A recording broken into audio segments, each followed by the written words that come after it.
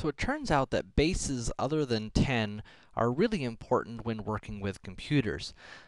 Computers tend to think in terms of ones and zeros, which is a base 2 system. In other words, the only numbers in the system are 0 and 1, so this is base 2. And so, for example, in the base binary system, this place value are the 1s, these are the 2s, these are the 2 squareds, because remember this is a base 2 system, and these are the 2 cubes.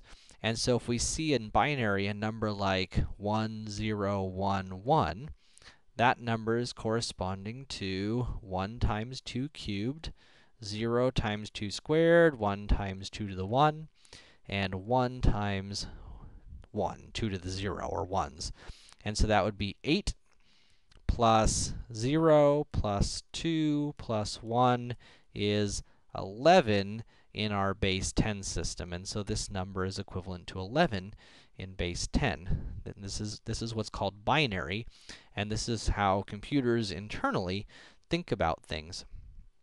Now, there's another system that's used a lot called hexadecimal, and hexadecimal is a base 16 system.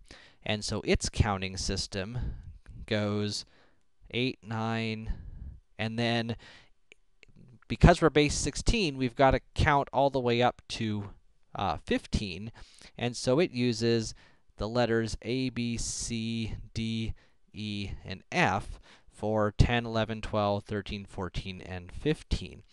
And so here, when we have a base 16 or hexadecimal number, this place value is 1s, these are 16s, and these are 16 squareds.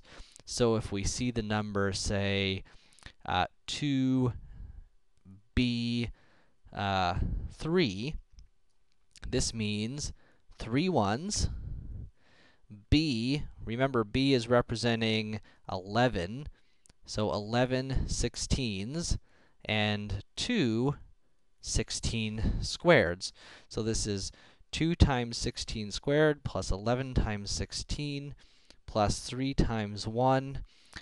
This ends up being 691 in our base 10 system.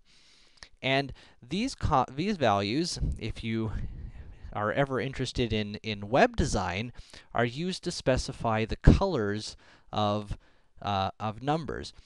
The colors of graphics on a web page.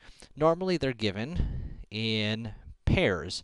So there's two values that represent red, 2 values that represent green, and 2 values that represent blue. Red, green, blue. Yes. So for example, you might see FF0033. So this would mean the red component of the color is, remember, F is representing 15.